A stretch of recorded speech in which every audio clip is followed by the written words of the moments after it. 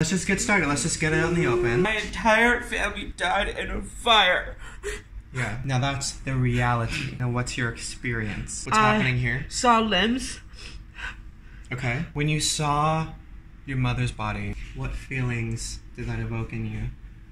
Depression. The more you tell yourself, I saw their bodies. Oh, my arm just fell off. Limitations are things we place on ourselves. The more you tell yourself, oh, I have no arms, oh, my arm fell off, the more you're gonna believe it. The other night I was walking down the street and I got robbed. So my wallet was gone, and this morning there was $5,000 charged on my credit card, and the bank won't return it for me. I think we need to work on our truths. I can't pay rent next week, and I'm gonna be homeless. So I think what's important to remember in these moments is that the core of who you are is up to you. I think you should really remember that.